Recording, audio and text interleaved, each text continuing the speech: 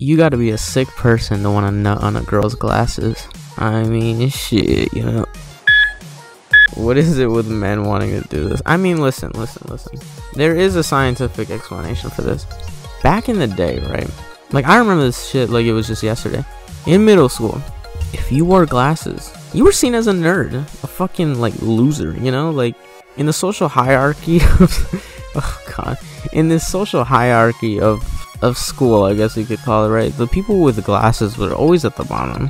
Alongside with, you know, the people who watched anime, but... I mean, that one made a bit more sense, because, you know, there are a lot of fucking weirdos in the anime community, and there still are. I mean, like, I remember I saw these two girls watching, like, lolly hentai in the cafeteria, and I'm like, what the fuck? Like, I'm just, like, bro, I'm just trying to eat my fucking burnt-ass pizza. Like, shit, I don't want to see this shit. Like, come on. But anyways, I digress.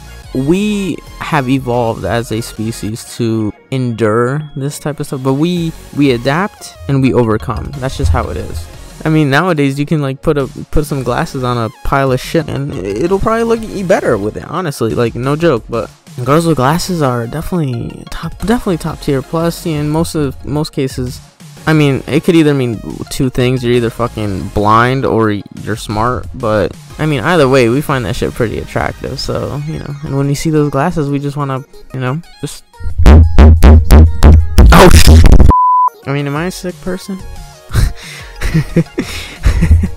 I don't know. You be the judge of that.